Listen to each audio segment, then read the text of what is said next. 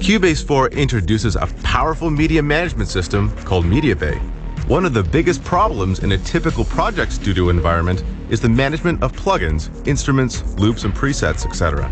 MediaBay gives Cubase users total control over all their instrument sounds, VST Effect plugin presets, audio loops and clips, MIDI files, track presets, even video files or entire Cubase project files.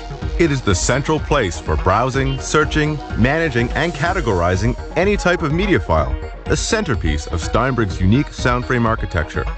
But MediaBay is more than a database. It also includes a smart file browser with flat and focus modes, as well as user-definable presets for search locations. The powerful filter section offers both a multi-level detail search mode and a convenient category search mode, which is perfect for browsing instrument presets or track presets. The viewer area displays search results and can be quickly reorganized by sorting after category or type, using its user-definable column views and column order.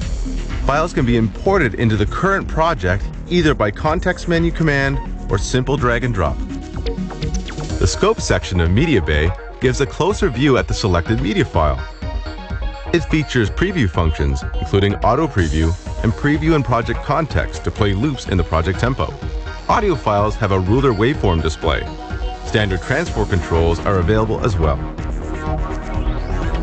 The tag editor is used to apply and edit standard and user-definable attributes to any media file that is supported in MediaBay. Besides the standard MediaBay window, there are multiple adaptive views of MediaBay available everywhere across Cubase 4. This includes a special SoundFrame view for browsing sounds across available internal and external instruments, a convenient loop browser, as well as any load or save dialogues for VST presets and track presets. Users can conveniently switch between browsing for sounds or searching for a specific drum loop or audio sample via key commands without having to reorganize browser windows. The SoundFrame browser window is specially configured to browse sounds across the entire studio. With Cubase 4's loop browser, users can directly access their existing loop library and preview any loop with just a single click, even in context with the current arrangement. Whether you need to search for drum loops, look for a specific sound, add a whole library of files to your system, or categorize your presets by type, style, character, or your own personal choice of user-definable attributes, Cubase's new MediaBay is the place to manage all of these tasks.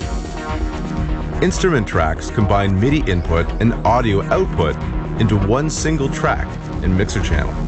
Instrument tracks are a huge time saver for using virtual instruments in Cubase and have the additional benefit of showing MIDI and plugin automation in the same location. Of course, instrument tracks are fully integrated with Cubase's new SoundFrame Universal Media Library. Setting up a track for a VSTi is now only 2 clicks away.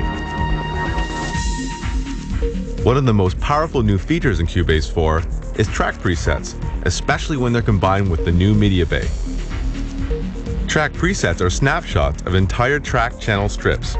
They are available for audio, MIDI, and instrument tracks, and can be categorized using MediaBay attributes. Audio track presets contain EQ and insert effect information. MIDI track presets save MIDI port, channel, and patch data, as well as additional track parameters like MIDI plugins. Instrument track presets include a combination of audio and MIDI track presets, as well as selected instrument and preset information. Track presets open a whole new dimension in sound and track management. Besides being used as templates for new tracks, track presets can also be used to extract EQ or effect settings and paste these into other tracks. Since any type of sound, external MIDI or internal VSTi, can be organized in track presets, searching sounds across instruments is possible. Finally, even multiple tracks can be saved into a single multi-track template. This allows for complex sound textures from multiple sources. Combinations of tracks can also be saved as multi-track presets. Also included are all insert effect settings as well as EQ. Track presets can be saved with attributes like category, style, character, etc. This opens up a whole new dimension in sound management.